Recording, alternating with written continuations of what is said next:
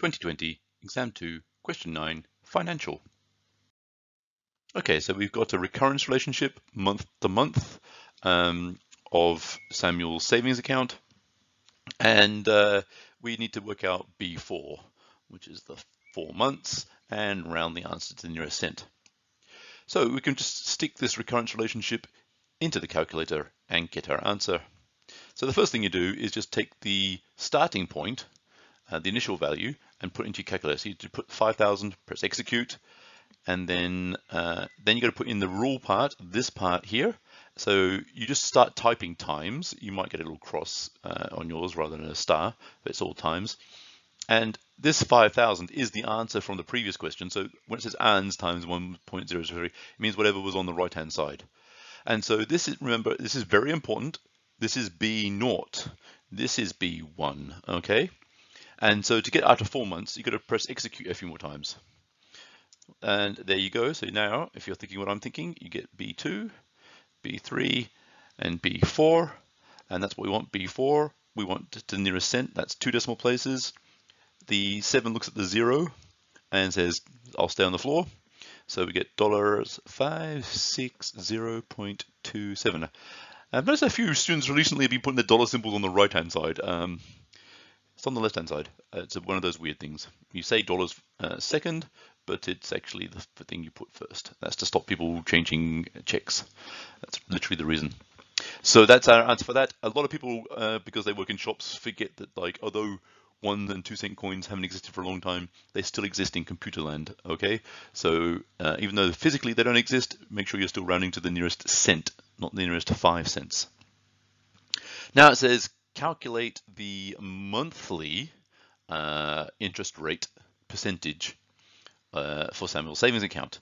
Now that's related to this number up here, which is actually in 2 parts, and I'm going to do that in different colors to show you. So the 1 part, that represents the principal, that's the 1, and then the other part, which I'm going to show in blue, that's the interest rate, but not as a percentage.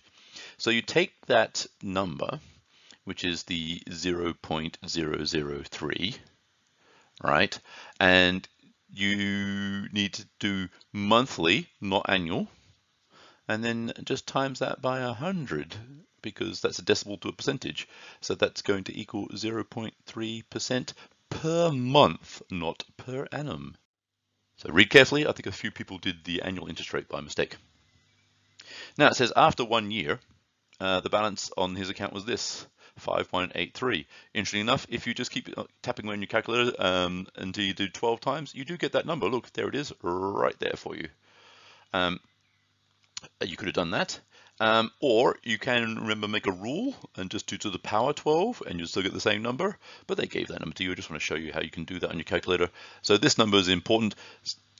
What they're saying now is, if Samuel had deposited $50 at the end of each month, so now your recurrence relationship, let me just erase this bit, this messy bit up here, is saying this blah, blah, blah, plus 50 is now your new recurrence relationship. So you can do exactly what you did before to get the 5183. You can just say, okay, put the 5,000 in and then press execute. And this time when you do a recurrence relationship, you're doing that plus 50. And so this is your B0, this is your B1. And then you can press it 12 times.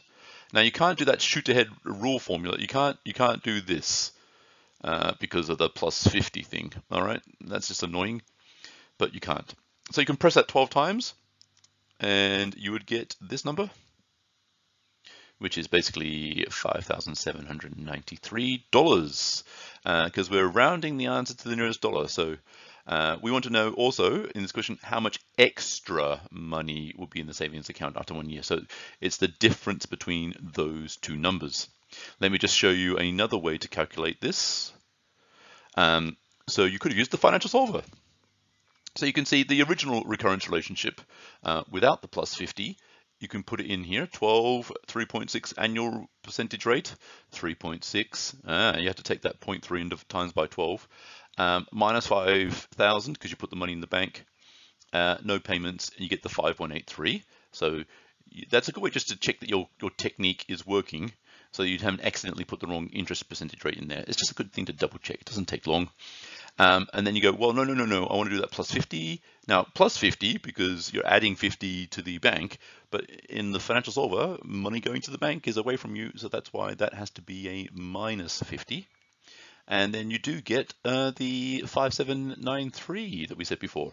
So then, because we want how much extra, how do you want the computer does that?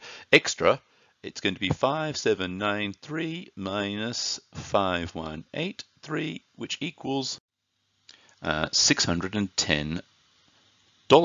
Couple of ways to do that. Get used to the financial solver. It's fun.